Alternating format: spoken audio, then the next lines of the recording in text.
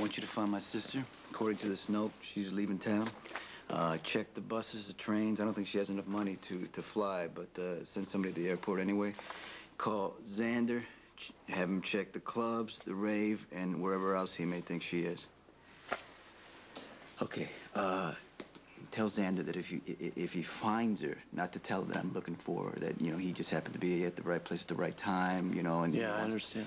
Okay, now, if somebody else finds her, I do not want her to see you. I do not want her to know she is being followed. I want to know where she is, where she's going. The most important thing is to keep her safe. I'll handle it. You satisfied? Max is an excellent bodyguard. He's just not very subtle, and there's a very good chance that Courtney will know that she's being watched. Yeah, but it's better than her being off on her own. Forget it, Mike. I won't let you shut me out of my daughter's life. She doesn't want us. Mike, how many times do I gotta tell you? You mean she doesn't want you? Since the tension between you seems to upset Courtney, and who could blame her, it would probably be a good idea for you two to come up with some kind of truth.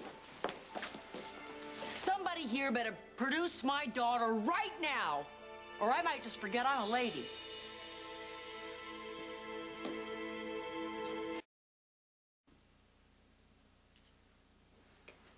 She gets in a car accident, you turn around, and you lose her? Look, she left the police station without telling us. She was upset. Oh, I got about 3 guesses who did the upsetting. This is great. Thank you so damn much. Did you find Courtney? No, we found someone else who might sweep.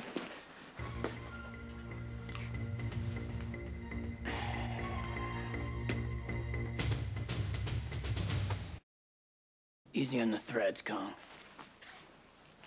Where'd you find him? He's outside nosing around Mike's hotel suite. Yeah, for information, I live in that hotel, okay? Not on that floor, you don't. You know, paranoia is running a little rampant around here. Even for you. What the hell's going on? These bozos lost her. And way to go, guys. Kind of ironic, don't you think, Sonny? Huh?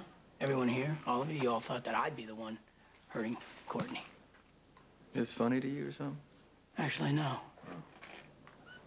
I heard about it on the radio. And you went out looking for Courtney? You know what? She's a sweet girl, Alexis, okay? She deserves a hell of a lot better than she's been getting from this town so far. And you wanted to help her out of the goodness of your heart. I thought she could use someone to talk to.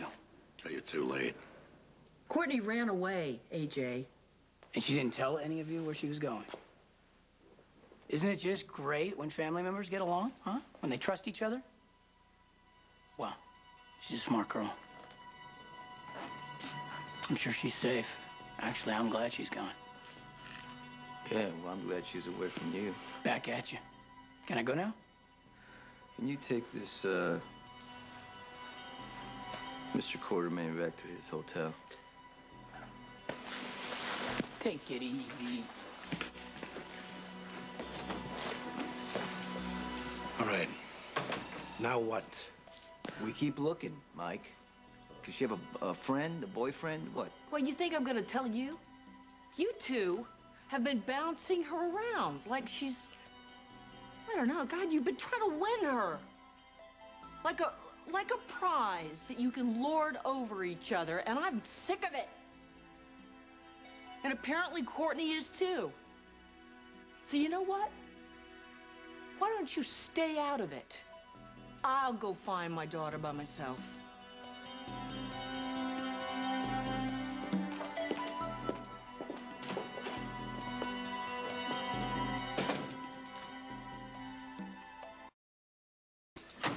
If you hear from Courtney... We will call you, and if you hear, you, of course, will call us. Yeah, I will. I know that you're worried about her, Mike.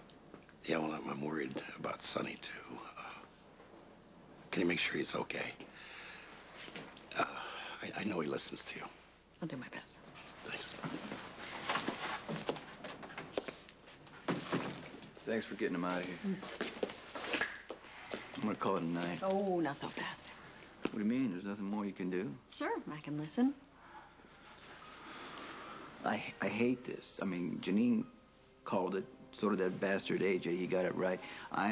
Courtney is alone because of me. The more I try to reach out to her, the further I pushed her away. I do that to people.